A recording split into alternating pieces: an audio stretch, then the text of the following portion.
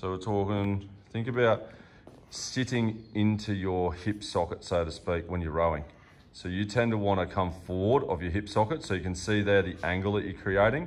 It's a much more stable lumbar spine angle, and it doesn't let your rib cage flare at all. Now the Bossu's half ideal because on that bench it's probably a little bit unstable. Now I would try and move that stance leg back a touch and then drop even more onto your stance knee.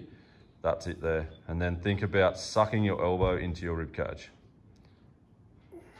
That's it. Because then you're not going to get any bicep action with that really. You'll get all where you want it. That's better. Good.